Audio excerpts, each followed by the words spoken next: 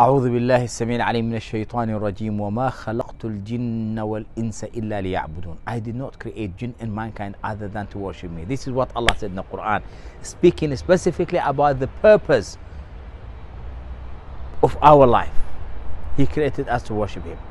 And subhanallah, we see that in a very beautiful hadith that Rasulullah sallallahu alaihi wasallam taught us. It is called Sayyidul Istaghfar, the master of Istaghfar, the master of seeking forgiveness. Subhanallah, we are very much lucky and blessed as humans that Allah has opened the door of forgiveness for us.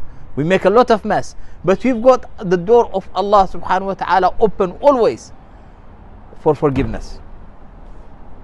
Subhanallah, in this dua that Rasulullah sallallahu alaihi wasallam taught us, we see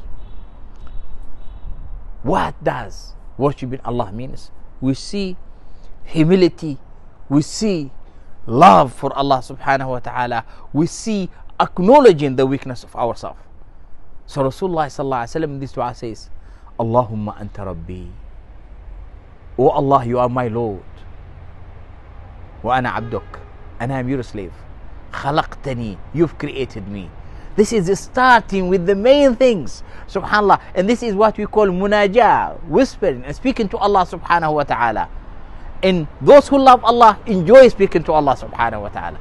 Allahumma anta rabbi khalaqtani wa ana abduk wa ana ala ahdika wa wa'dika mastata'at. Oh Allah, I will try my very best to fulfill my promises and my commitments to you. And then he goes back after saying that to speak about something that is very much beautiful. A'udhu bika min sharri ma sanat.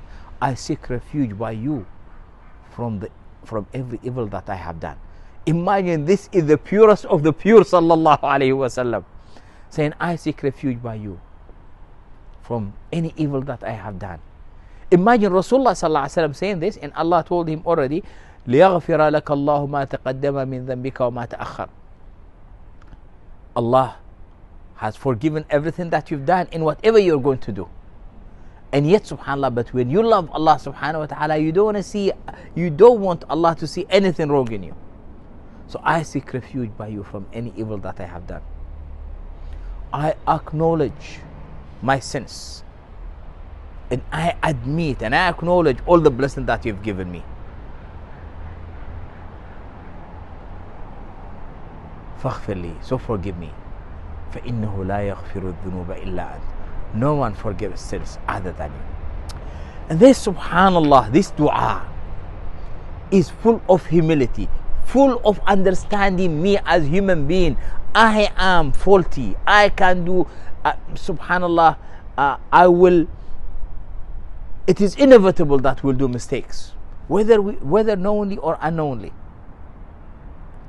But imagine Allah subhanahu wa ta'ala not only opened for us the door of seeking forgiveness, but also Allah subhanahu wa ta'ala, He said He loves those who seek forgiveness. And that's why, subhanallah, it is impossible to live without sin. Because Rasulullah sallallahu alaihi wasallam said every human being is a sinner, will commit a sin.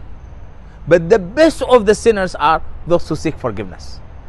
And subhanallah, to know how to speak to Allah, how to address Allah subhanahu wa ta'ala, and also subhanallah to admit. And that maybe we have to do even in our subhanallah human relations as well. Before asking people to forgive you, to admit your faults. And this is what we learn from the example of Rasulullah sallallahu alaihi wasallam. If we read that dua, Allahumma anta rabbi khalaqtani wa ana abduk. Oh Allah, you are my Lord, you've created me, and I am your slave.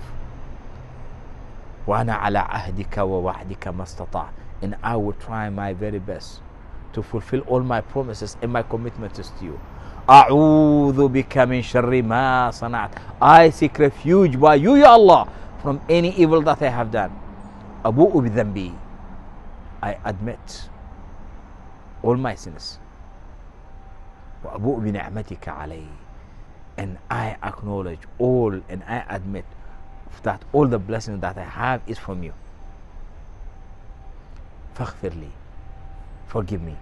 فإنه لا يغفر الذنوب إلا أنت. No one forgives sins other than you. So if no one forgives other than Allah, no one benefits other than Allah. No one should be loved more than Allah. No one should be feared more than Allah. Walhamdulillahi Rabbil Alameen.